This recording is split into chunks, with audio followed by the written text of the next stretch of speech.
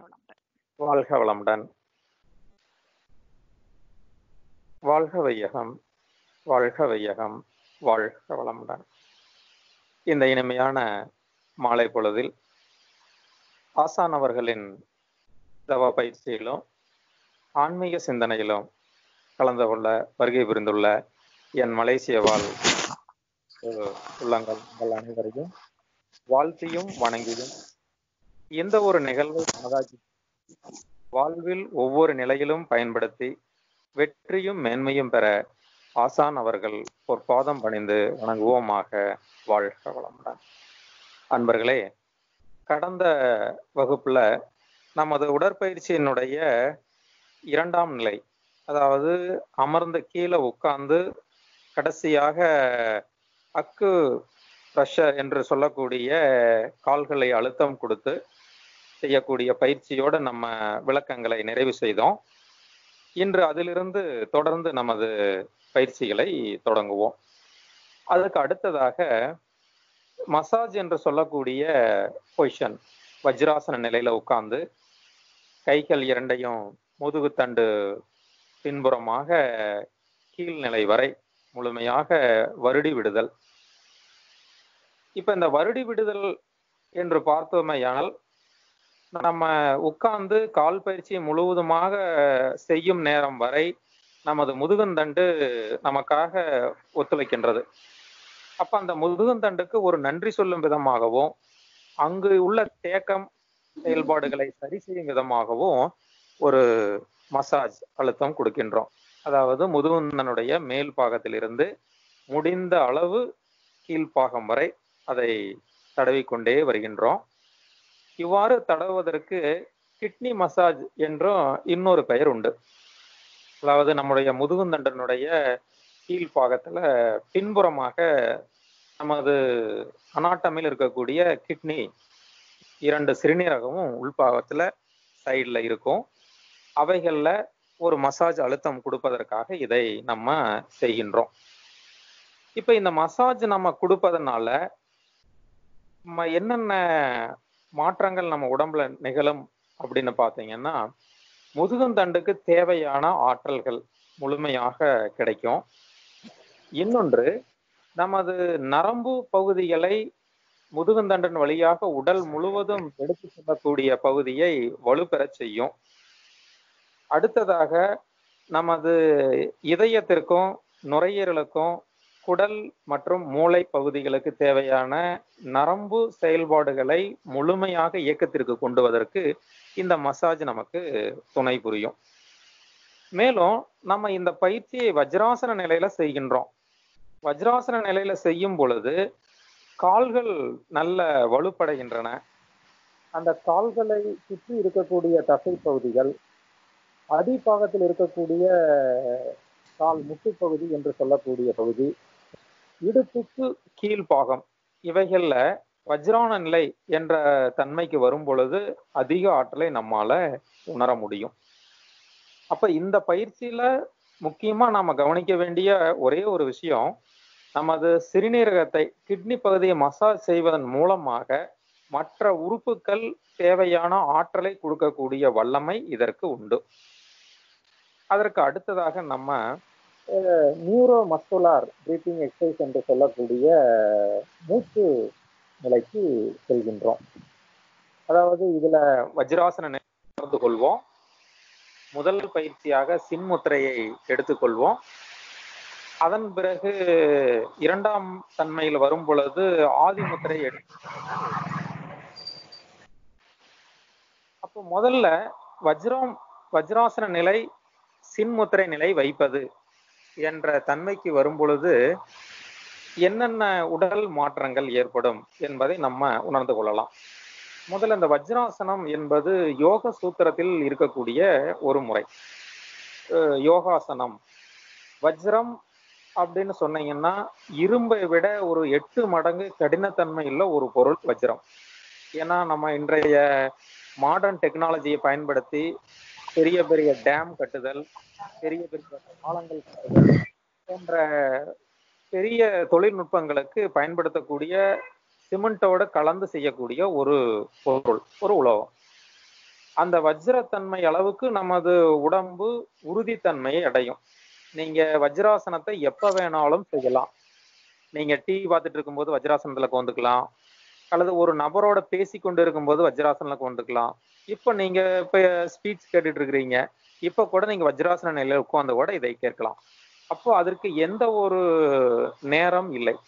நம்ம சாப்பிட்ட உடனே செய்யக்கூடிய ஒரு யோகாசனம் வஜ்ராசனம் மட்டுமே, மற்ற ஆசனங்கள் செய்யக்கூடாது. அப்ப இந்த வஜ்ராசனம் நம்ம செய்யும் பொழுது நமது கால்கள் மடக்கியும் முதுகுந்தண்டு நேராக இருக்கும். அப்போ இந்த வஜ்ராசன நிலையில நம்ம வரும் பொழுது முதுகுந்தண்டு, இடுப்பு பகுதி, தலைப்பகுதிகள் மூன்றும் நேர்கோட்டுல வரும் பொழுது அங்கு இருக்கக்கூடிய பிரச்சனைகள் அல்லது வலி போன்ற செயல்பாடுகளை சரி செய்யக்கூடிய வல்லமை இந்த வஜ்ராசனத்திற்கு உண்டு. அடுத்து நமது கைகளை சின்முத்திரையில் எடுத்துக்கொள்கின்றோம்.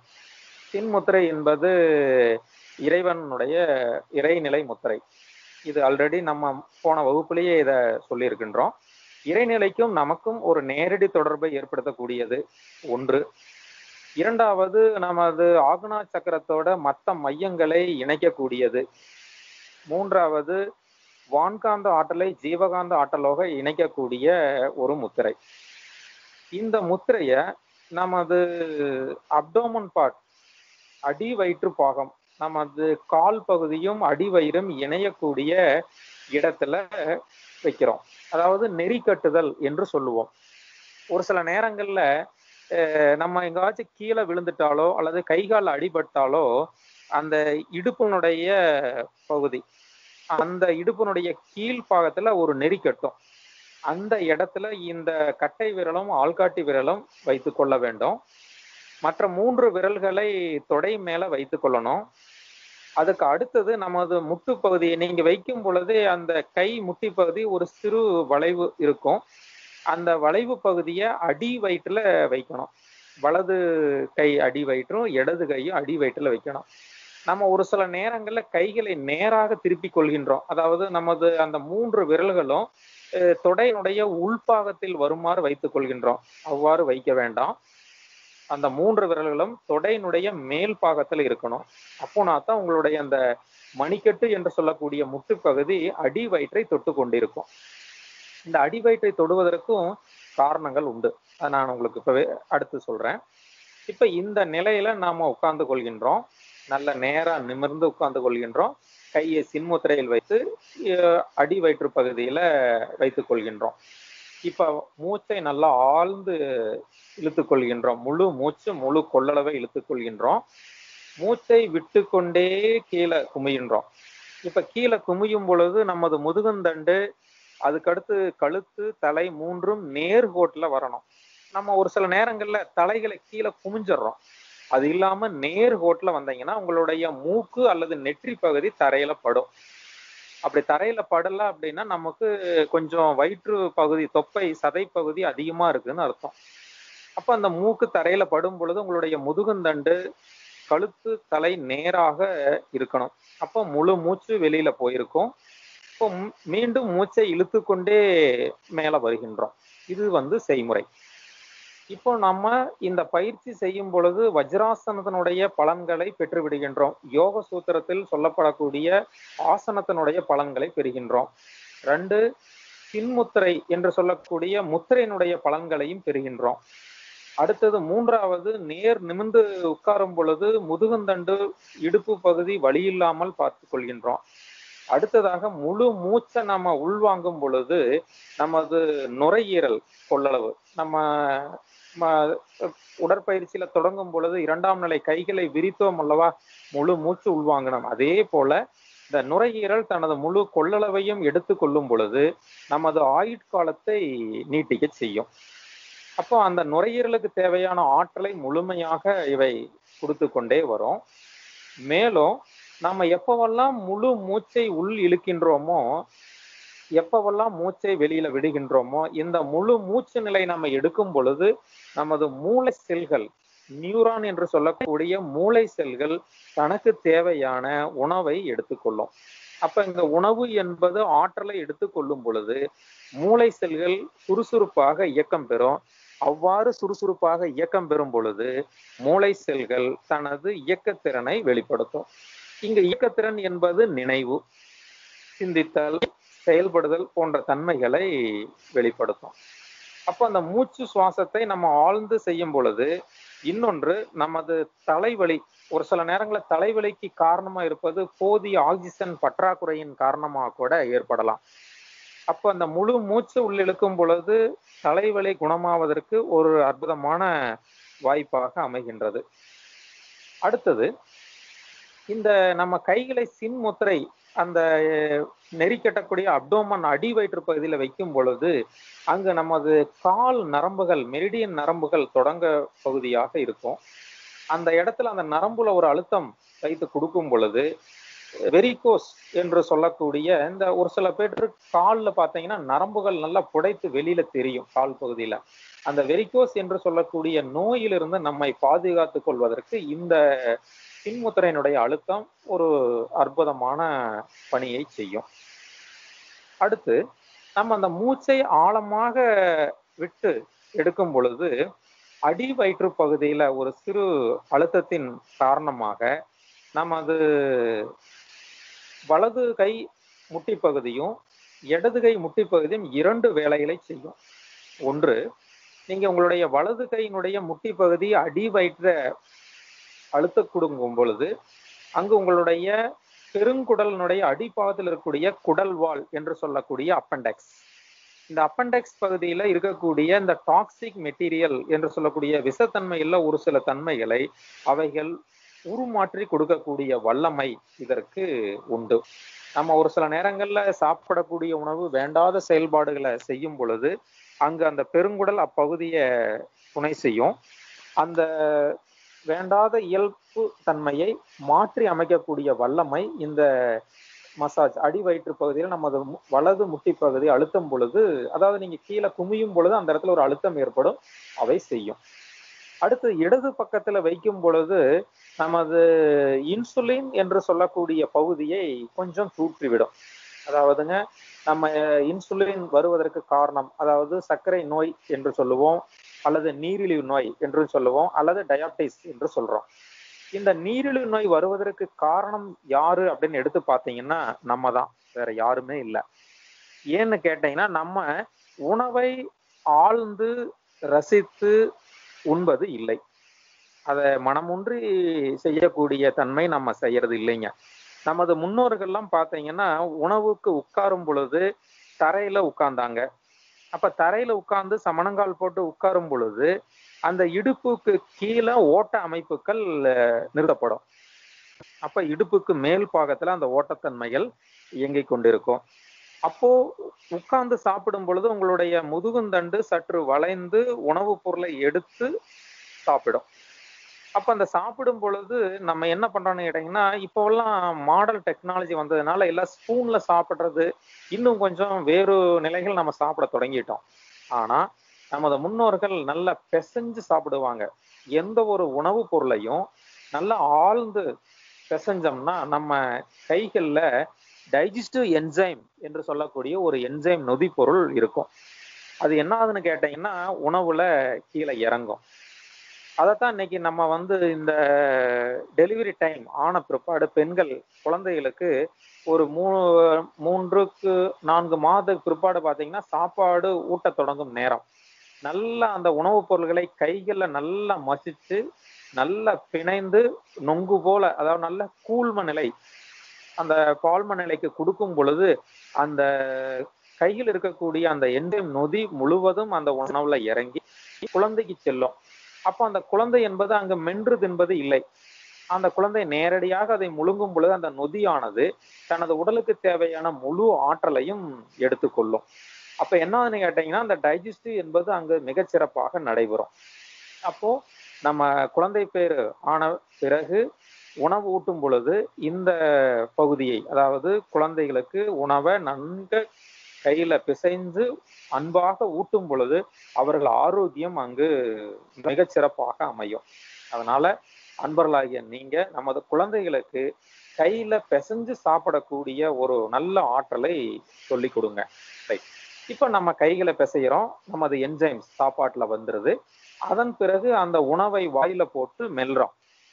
இப்ப வாயில போட்டு மெல்லும் பொழுது எவ்வளவு நேரம் மெல்லணும் அப்படின்னு பாத்தீங்கன்னா, ஒரு 17 to 22 முறை மெல்லணும். அப்போ நமது வாய்க்கு சென்ற உணவானது 3 விதமான உமிழ்நீர் மூலமாக நன்கு அரைக்கப்படணும். அது ஒண்ணு பல் ஈர்கள் இருந்து வரக்கூடிய ஒரு உமிழ்நீர், நாக்குக்கு அடியிலிருந்து வரக்கூடிய ஒரு உமிழ்நீர், தொண்டையினுடைய மேல் பாகத்துல தொடக்கத்துல இருந்து வரக்கூடிய ஒரு உமிழ்நீர். இந்த 3 விதமான உமிழ்நீர்கள் நம்ம அதை பொதுவா எச்சில் அப்படின்னு சொல்லுவோம். இந்த எச்சிலோடு நமது உணவை நன்கு அரைக்கணும். அதாவது 2 கடவாய் பல்லையும் கொடுத்து வலதுபுறம் இடதுபுறம் நாக்கின் மூலமாக தள்ளி அரைச்சிங்கன்னா ஒரு 17 to 20 முறை அரைக்கும் போது நல்ல கூலாயிரும். அங்கு கிட்டத்தட்ட 50% நாம் சாப்பிட்ட அந்த உணவுப் பொருட்கள், அதாவது ஸ்டார்ச் நிலையில் இருக்கக்கூடிய உணவுப் பொருட்கள் குளுக்கோஸ் தன்மையாக மாறிவிடும். அப்போ குளுக்கோஸ் தன்மையாக மாறின உணவு இரைப்பைக்கு செல்லும் பொழுது இரைப்பையிலிருந்து இன்சுலின் என்ற தன்மை நொதிப்பொருள்கள் அதனோடு சேர்ந்த மற்ற நொதிப்பொருள்கள் இணையும் பொழுது அங்கு இருக்கக்கூடிய அந்த உணவுப் பொருள் முழுமையாக ஆற்றலாக பிரிக்கப்படும்.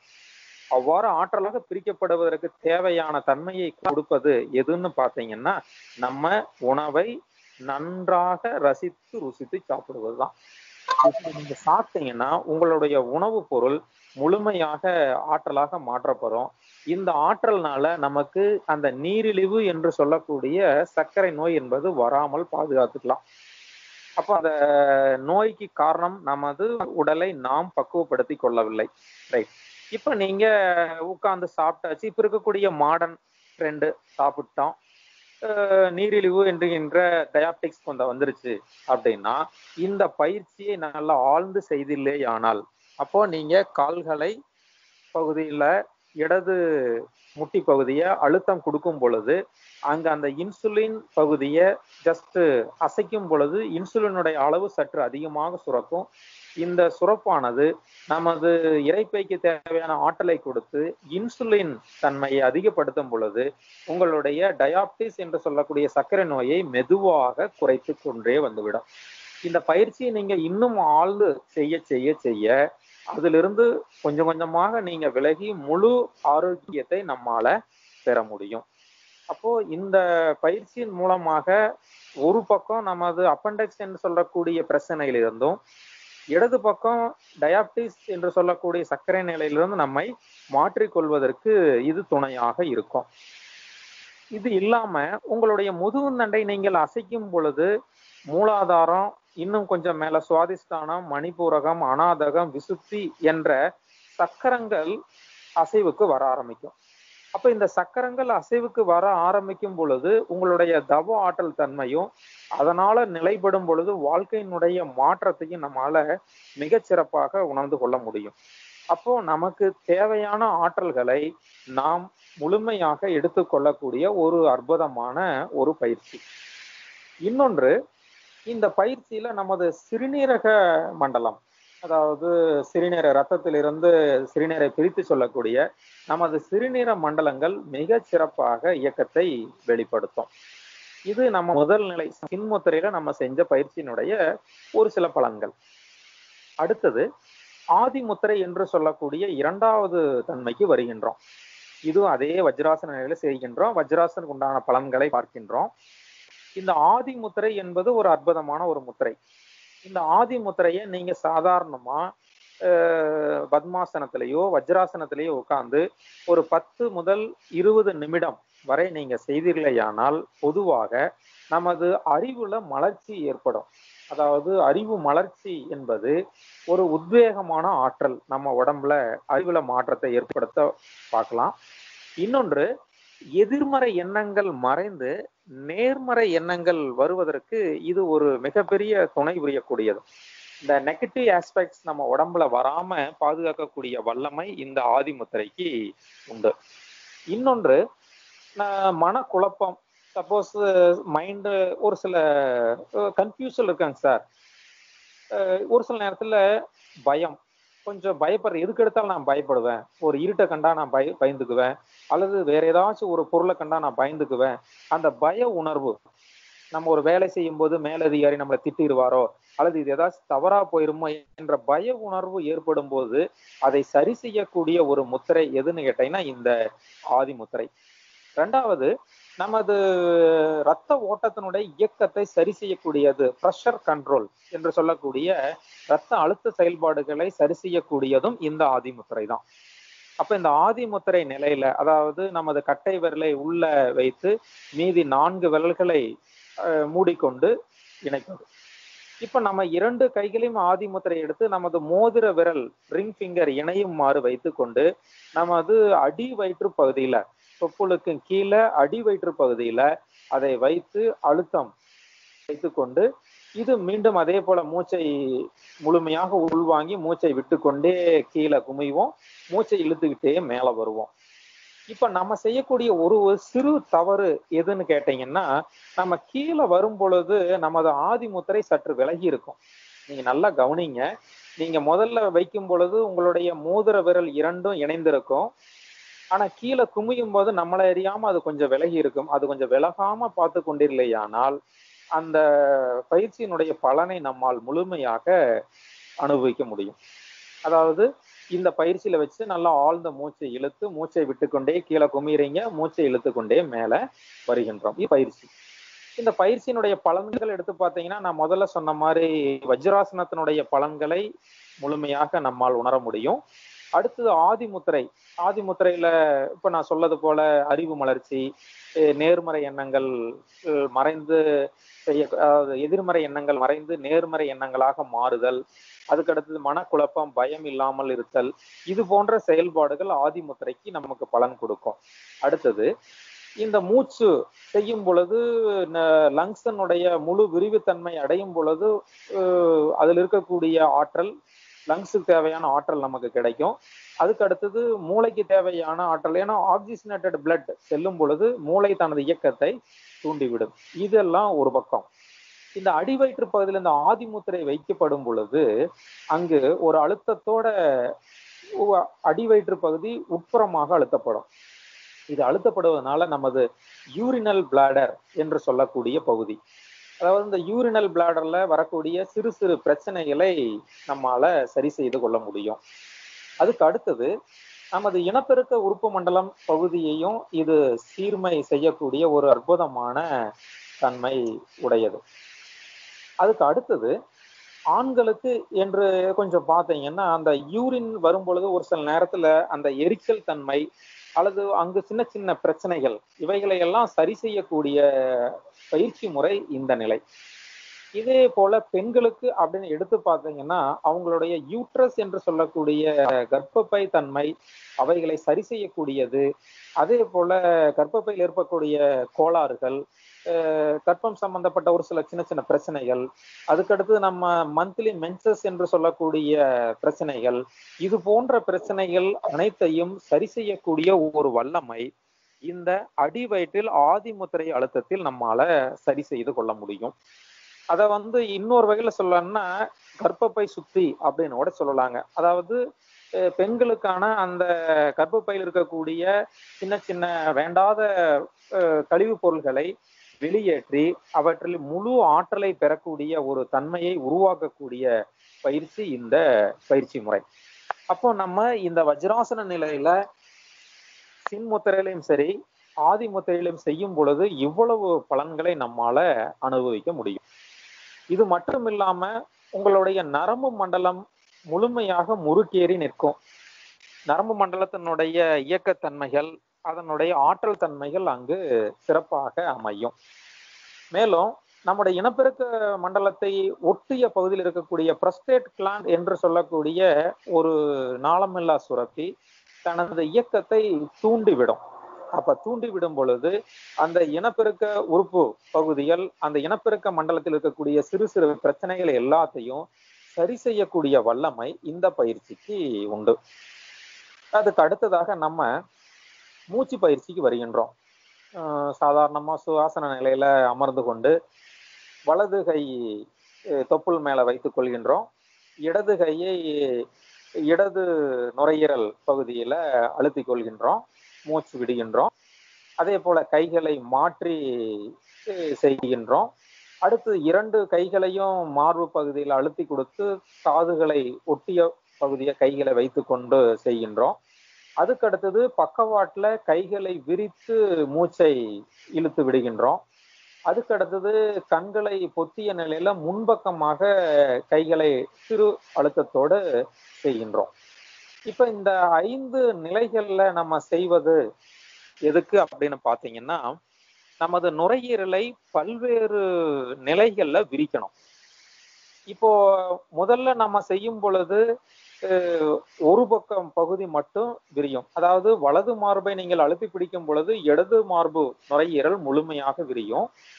இடது பக்கம் அழுத்தி பிடிக்கும் போது வலது பக்கம் முழுமையாக விரியும்.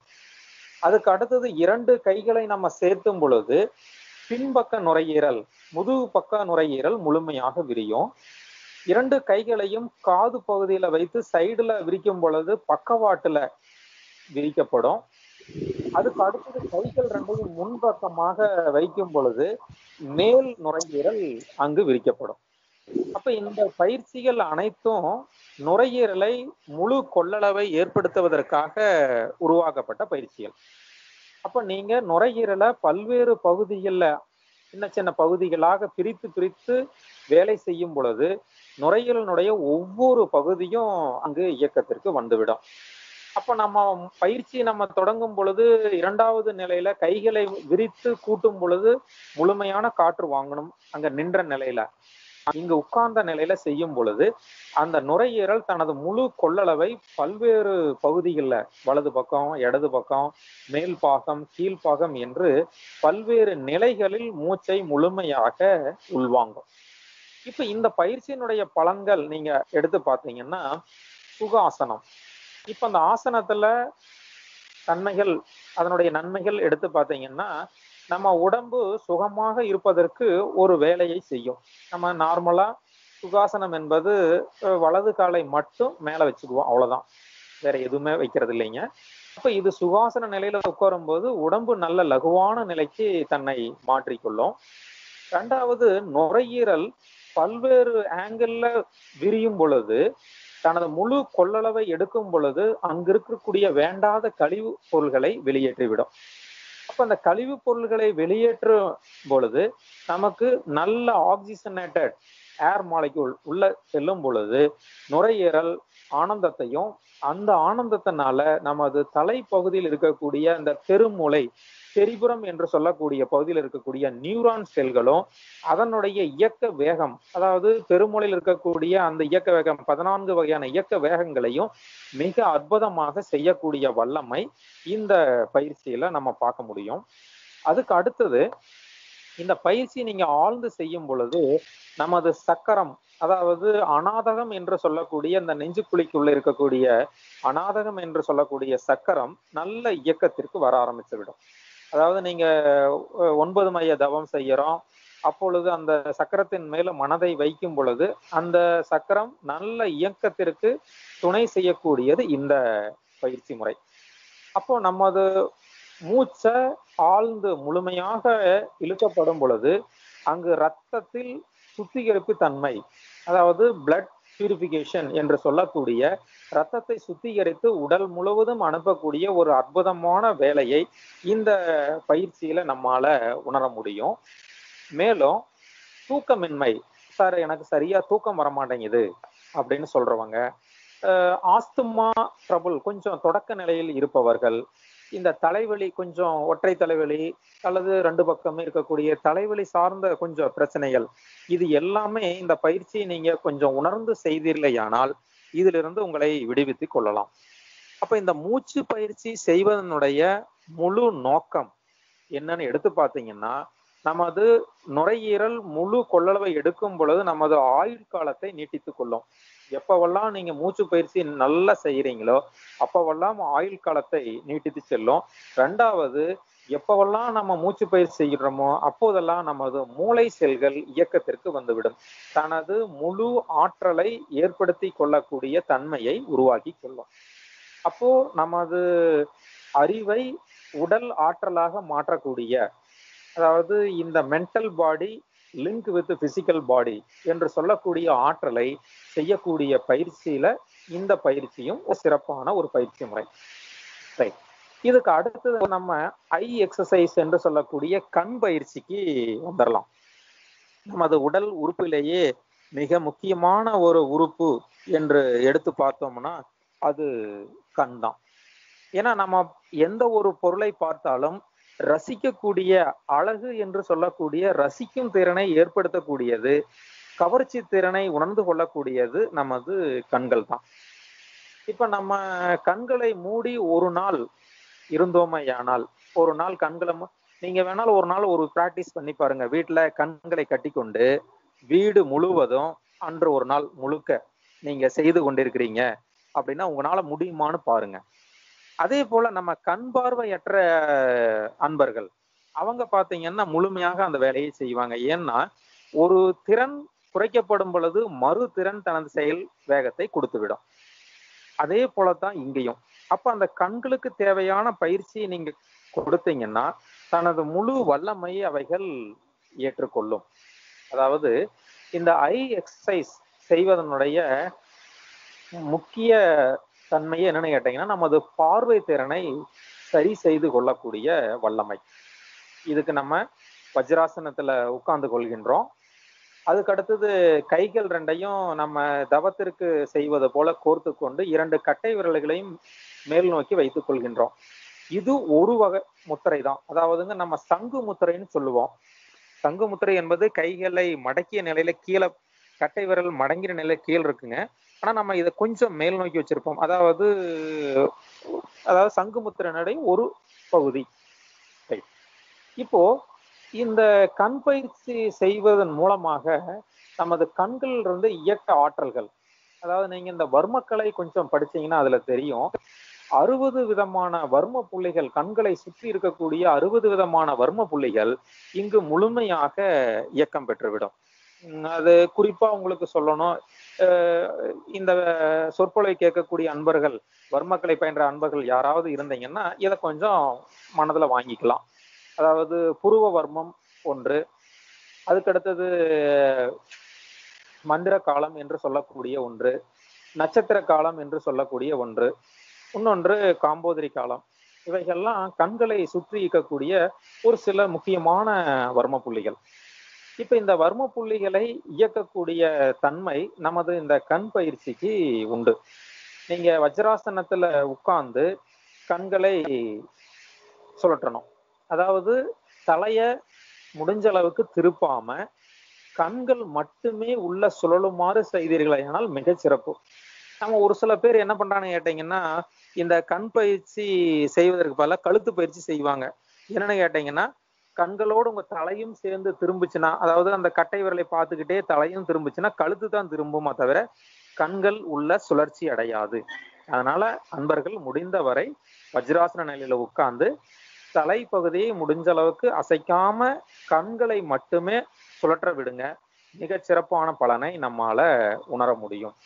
அதாவது இந்த பயிற்சி செய்வதனால கண்களுக்கு உள்பாகத்தில் இருக்கக்கூடிய அந்த ரெட்டினா என்று சொல்லக்கூடிய பகுதி, அதாவது விழித்திரை, அந்த விழித்திரைக்கும் கண்ணுடைய முன்பகுதியில் இருக்கக்கூடிய ஐ லென்ஸ், இந்த இரண்டுக்கும் இடையில இருக்கக்கூடிய ஒரு ஃபியூல்டு திரவ மாதிரி இருக்குங்க. அந்த திரவ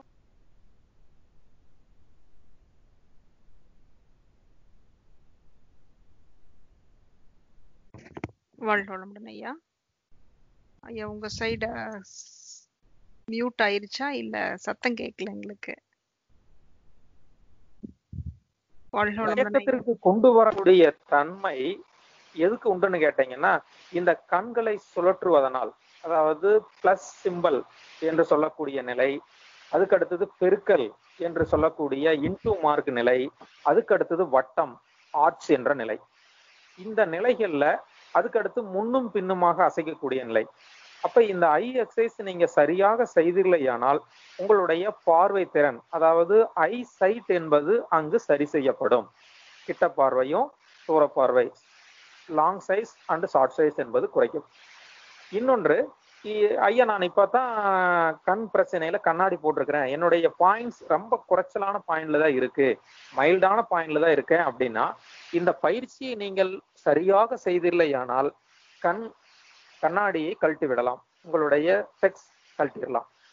இந்த பயிற்சியை நல்லா ரெகுலரா செஞ்சுட்டு இருந்தீங்கன்னா உங்களுடைய அந்த அதிகப்படியான லென்ஸ் திறன் குறைந்து கொண்டே வரும். நாட்கள் செல்ல செல்ல செல்ல முழுமையாக உங்களுடைய கண்ணாடியை நீங்க கழட்டிட முடியும். அதாவது பயிற்சியை சரியாக நம்ம செய்தோம் ஆனால். இன்னொன்று, இந்த கண் பயிற்சி செல்வதனால கண் உள்ள சுழற்சி திறனை ஏற்படுத்துவதனால இந்த கண்களில் வரக்கூடிய சின்ன சின்ன பிரச்சனைகள், அதாவதுங்க இந்த கண்ணு ஸ்ட்ரெயின் ஆகுது, கண்ணு வலிக்குது, கண்ணு பிக்குது, இச்சிங் ப்ராசஸ், இந்த மாதிரியான சின்ன சின்ன விஷயங்கள், இவைகள் எல்லாத்தையுமே இதுல சரி செய்யக்கூடிய வல்லமை இந்த பயிற்சிக்கு உண்டு. அப்ப வஜ்ராசன நிலையில உட்கார்ந்து நீங்க இந்த பயிற்சியை அற்புதமாக செய்தீர்களேயானால் உங்களுடைய கண் ஆனந்தத்தை பார்க்க முடியும். அதாவது நமது பழமொழிகள் இருக்குங்க, அகத்தின் அழகு முகத்தில் தெரியும். அப்போ முகம் எந்த அளவுக்கு பொலிவாக இருக்கின்றதோ அப்போ அந்த முகத்தில் இருக்கக்கூடிய ஆற்றல்கள் முழுமையாக வெளிப்படும். அப்போ கண் எந்த அளவுக்கு நல்ல, நம்ம சொல்லுவோங்க கோழி முட்டை மாதிரி கண் இருக்குது பாரு, முட்டை மாதிரி கண் இருக்குது பாருன்னு சொல்லுவோம். அப்ப கண் எந்த அளவுக்கு தனது சிரிப்பை வெளிப்படுத்துகின்றதோ அந்த அளவுக்கு உங்களுடைய முக தேஜஸ் என்று சொல்லக்கூடிய முக வசியம் ஏற்படுவதற்கு ஒரு காரணமாக அமையும். ஏன்னா கண்கள் அழகாக இருந்ததுன்னா நம்முடைய பார்வை, நீங்க நமது ராமாயணத்துல ஒரு பகுதி வரும், அண்ணனும் நோக்கினாள் அவளும் நோக்கினாள். அதாவது அந்த கடைக்கண் பார்வை பட்டுவிட்டால் அப்படின்னு நம்ம சொல்லுவோங்க, அந்த கண் பார்வை. அப்ப அந்த கண்ணுக்கு அவ்வளவு சக்தி உண்டு. அதை நீங்க முறையாக செய்தில்லையானால் அதற்கான ஒரு சில பயிற்சிகள், அதைத்தான் நம்ம என்ன கேட்டீங்கன்னா நோக்கு வர்மம் என்று சொல்றோம். ஸோ அந்த நிலையில நம்மால உணர்ந்து கொள்ள முடியும். சரிங்களா? அப்ப அந்த கண்களுக்கு தேவையான முழு ஆற்றலை நீங்க கொடுக்கும் பொழுது இதுல செய்ய முடியும்.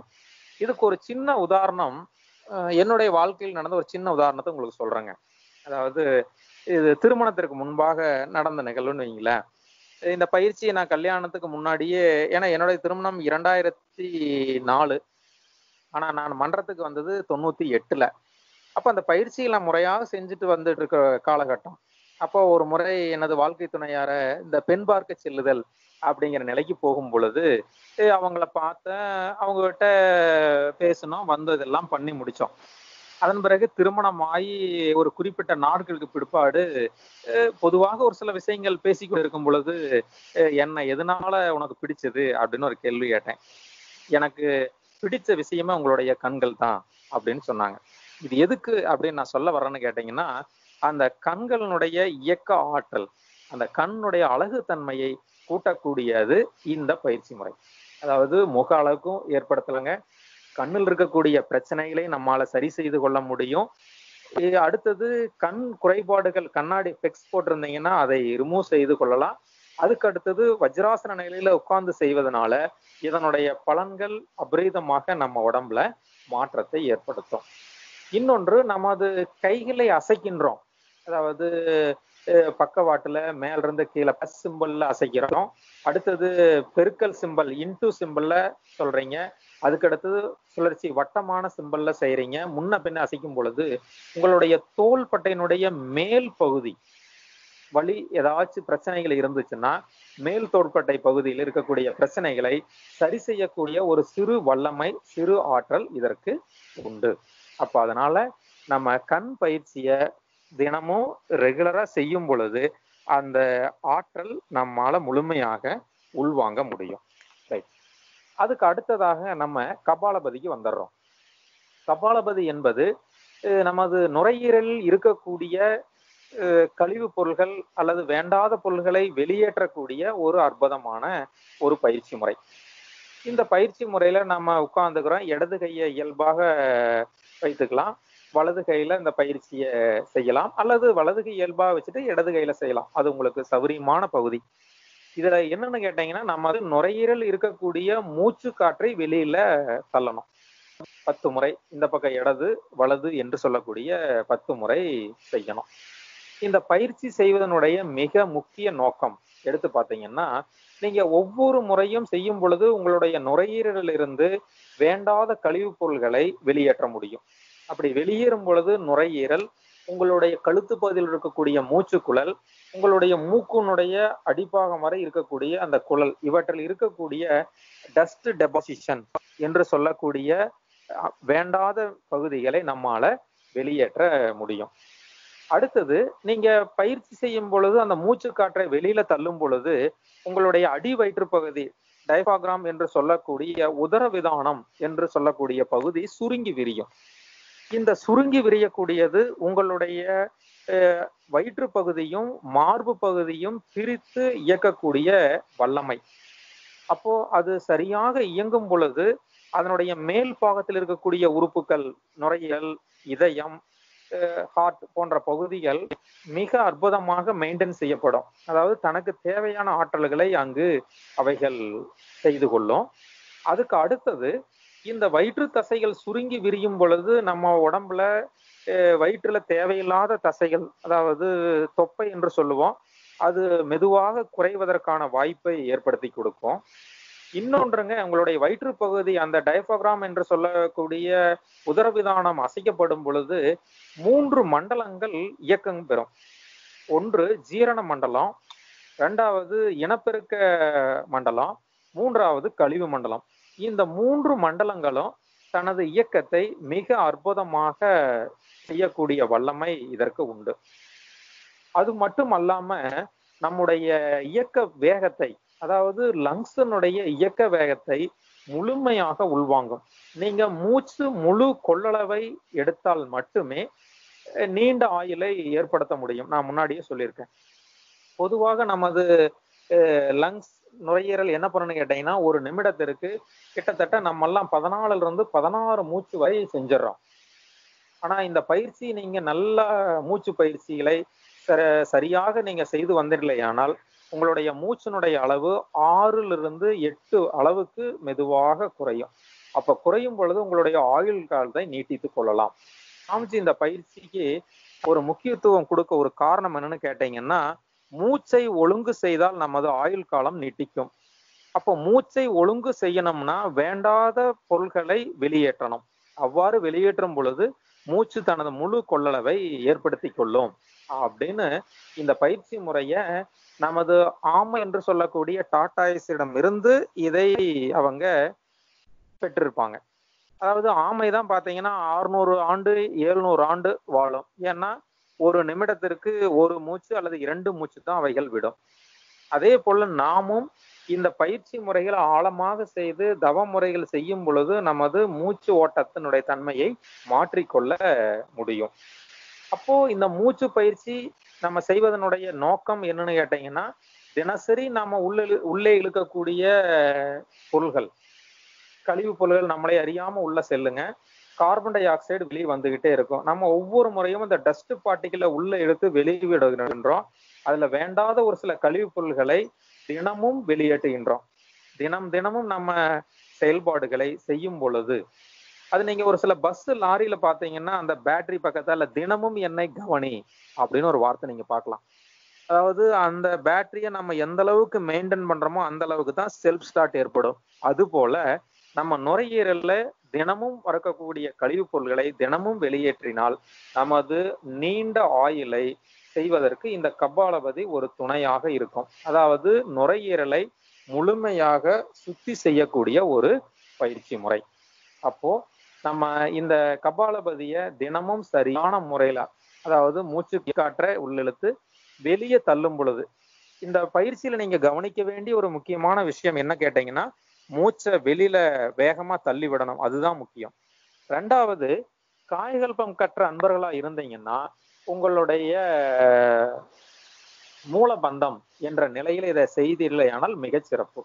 ஏன்னா காயகல்பத்திற்கும் இதற்கும் ஒரு தொடர்பு. அது ஒரு முறை உங்களுக்கு காயகல்ப விளக்கம் ஏதாச்சும் வாய்ப்பு கிடைக்கும் பொழுது அது பத்தி நான் உங்களிடம் உரையாற்றுகின்றேன். இப்ப இந்த பயிற்சி நம்ம மூச்சை வெளியே தள்ளும் பொழுது நுரையீரலுக்கு தேவையான முழு ஆற்றலை, முழு இயக்கத்தை நம்மால பெற்றுக்கொள்ள முடியும். ஸோ அந்த வகையில இன்றைய உடற்பயிற்சியினுடைய விளக்கமாக நமது கபாலபதி வரை நம்ம நிறைவு செய்து கொள்ளலாம்.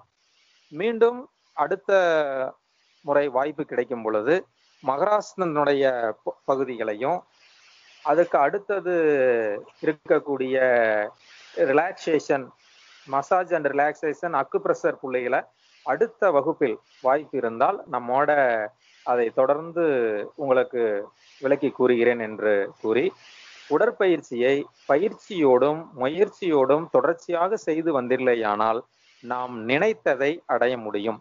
ஏன்னா சாம்ஜியோட உடற்பயிற்சியை நீங்க தெளிவாக நிதானமாக தவ முறையோடு இணைத்து செய்தில்லையானால் உங்களுக்கு நோய் என்பது நமது உடலில் வரவே வராது. அந்த அளவுக்கு நம்ம பயிற்சி முறையை சாமிச்சு அவ்வளவு அழகாகவும் முறையாகவும் சரியாகவும் கொடுத்துருக்காங்க. அப்ப இந்த பயிற்சியை நாம தொடர்ந்து செய்து நமது உடல் நலத்தை பாதுகாத்து கொள்வோம்.